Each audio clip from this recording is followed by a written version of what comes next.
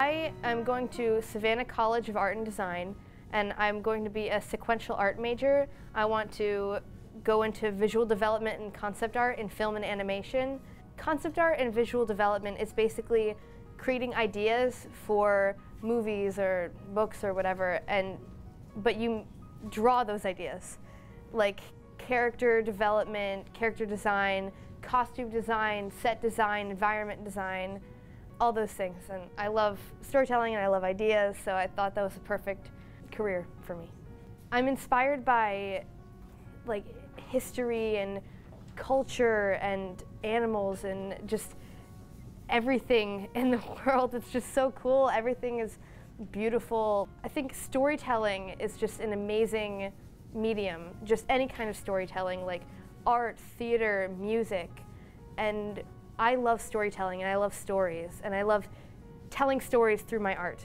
So stories are what inspired me to make art.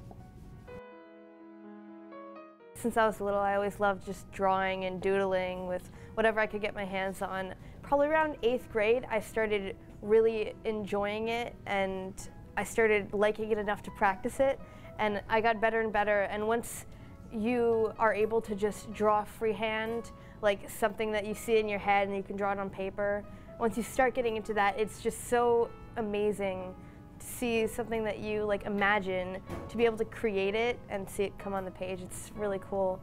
This piece is called a mandala. It's one of my favorite pieces, and it was supposed to be like a self-portrait to represent me, and it has like a picture of me in the middle with a book, and then it has dragons around it because I love like mythology and dragons, and then animals around the outer circle because I'm just inspired by nature a lot, and I love animals. I love working with animals and studying them.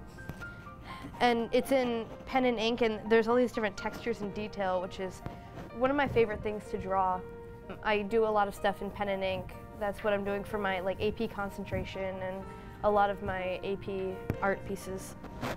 So I think this is pretty representational of me. When people look at my art, I want them to see the years of sweat that I put into it, just so much effort, because I really do study to make my art better. Like I study human anatomy, animal anatomy, I study other artists, I study nature, I study just things that I see. Like I'll go to the zoo and I'll draw animals, I'll bring my sketchbook.